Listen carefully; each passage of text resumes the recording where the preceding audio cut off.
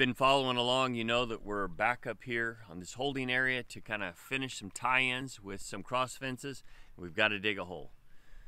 That would not be a problem if it was sandy loam.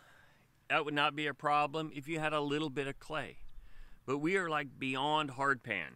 This is the base of a copper mine, and so there is lots of rocks. We start with a shovel, need a hole about this big, usually end up with a hole, you know, anywhere from 18 to 2 feet because we're digging out rocks. We've tried post hole diggers. They don't work because they just pound against those rocks.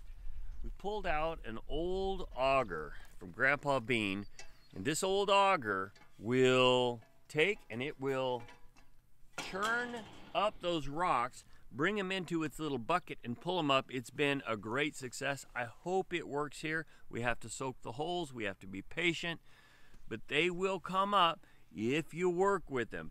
The constant pounding doesn't seem to work.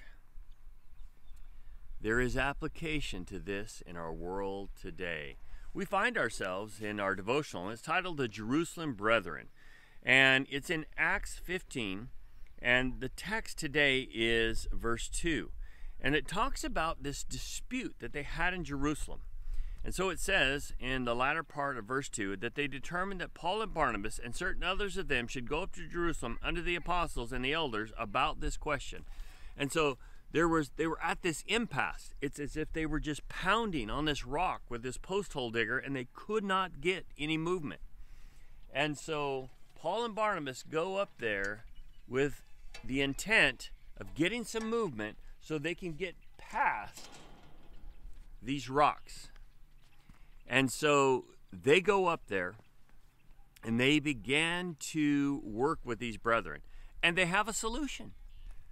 Now, why did they have a solution, and why today in the world that we live in today we have no solutions? Well, because they were seeking the truth. That's the difference. If you're seeking the truth and you want the truth, then you will get resolution. You will be able to disagree but not be disagreeable. You will be able to maybe disagree on a certain subject matter but come together on the overall goal. This is exactly what they were able to do today. In the world that we live in today, we find that if you don't agree with a narrative, then they'll enforce it. They'll create some laws and some mandates and some state agencies to force the issue, because they're not seeking the truth, they're seeking conformity, they're seeking compliance, and this is a problem. In Romans 3:4 it says, "Let God be true and every man a liar," and the truth will prevail. We know that. I was listening to one of my favorite podcast guys, and he's not a saved man, but he's getting there, and he's talking about the Bible, and he said this is the book that's changed his life, and I hope it changes it in a spiritual sense as well. But he says, things made of stone do not last. Empires do not last. Civilizations do not last, but the Word of God endures. And I love that. I love that. Here's a man that is not even saved, or we don't know if he's saved, and he sees that the Word of God, truth, prevails. And so we will have resolution if, in fact, we're seeking for the truth. Hope you're seeking for the truth today. It is the only thing that will remain.